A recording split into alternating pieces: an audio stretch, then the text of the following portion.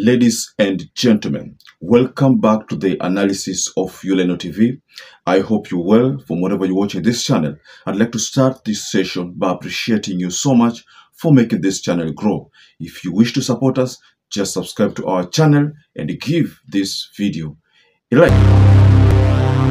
So I want to start this analysis in a very unique way by first of all celebrating Okiya Omtatah's birthday, which is today, the 30th November 2023. So Omtatah should be a national hero after winning round one of the housing levy battle. I think he's turned 59 years old, going by the date of birth, that is 1964. So happy birthday to Okiya Omtatah. Now let's get to our analysis of the day. In fact, this is our first analysis. And I want us to go straight to what is trending. Last week, I shared a video of Junet Mohammed on YOLENO TikTok account. And to my TikTok followers, I hope you've been seeing the video. It's trending, and I think by now it's around 160k views.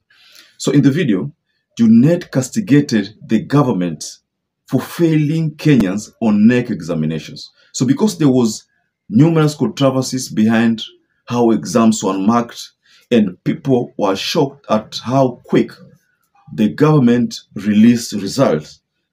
It was before the secondary students could wind up on their examination. So NEC released the ones for the primary exams. So what has it that one of the pupils who sat for exams had our results revised by NEC from 359 to 409. As members of the Committee of Education, we have invited the CS to come before this committee and brief us exactly the cause of the errors, the cause of the myriad of mistakes, why we had a school having almost the same marks, and why some students who scored 75, one is 75A, another one 75 of B minus.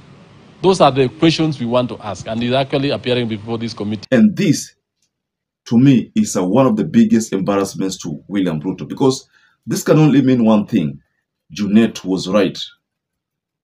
Because if you listen to the video by Junet, he said that this government can hardly get things right. Hii ni serikali ambayo hata imeshindwa kufanya marking ya KCPE. Jana mliona vile KCPE iliharibika. Yule amepata marks ya chini ndio amepewa marks ya juu, na yule marks ya juu amepewa marks ya chini. Kuna mtu amepewa marks ambayo si yake, si mliona? Hiyo inamaanisha hii serikali imeshindwa na But the question is, why was there a rush to release results which were erroneous? Stakeholders argue hurried marking and release of exam results is responsible for the discrepancies in exams in recent years. Exams must be moderated.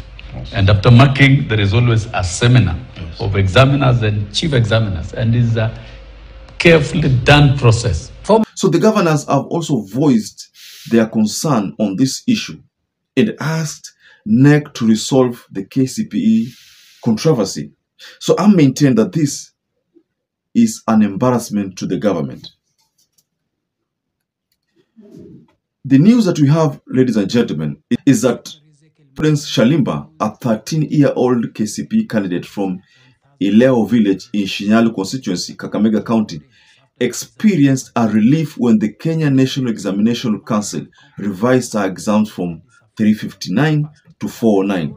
Prudence, a former student of MACHOGU Hope Academy, was initially shocked to receive a lower score than expected, and despite being index 1, her reported marks did not align with her academic performance, and distraught by the discrepancy, Prudence's parents decided to seek redress, and the review yielded an increased score of 409.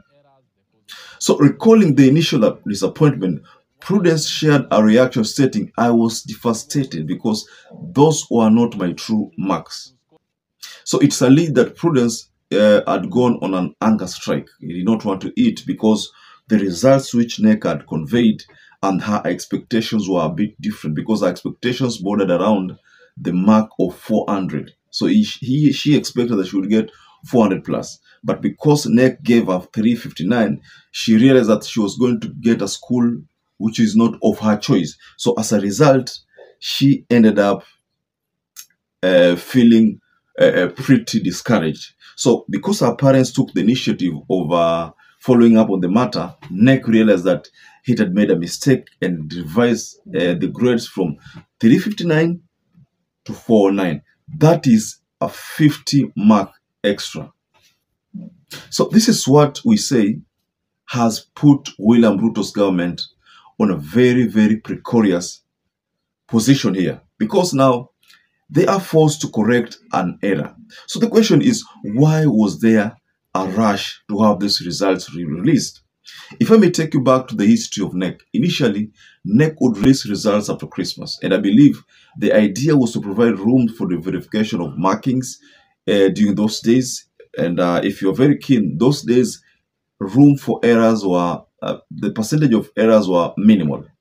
But what has happened now, and especially if you go by what has happened in Kisii, you could comfortably say that NEC ilimark results zote kimakosa. So this mistake honestly has embarrassed Ruto government. That's what I can say, ladies and gentlemen. When you think about the latest move by NEC to make a U-turn on a result which it had released, could you say that the problem was data entry? What was the problem? Was the problem marking or data entry? Or could we say that the system is what was giving results without taking into consideration some issues? What could be the problem? So, ladies and gentlemen, for those people who are not subscribed to our channel, I'd like to kindly request you to subscribe to this channel, give this video a like, and don't forget to hit the notification bell. To those who've supported us by subscribing, liking, or sharing our videos, I want to say here that I'm forever grateful for that support, because without you, this channel cannot grow. So until you catch up again, stay safe and stay blessed.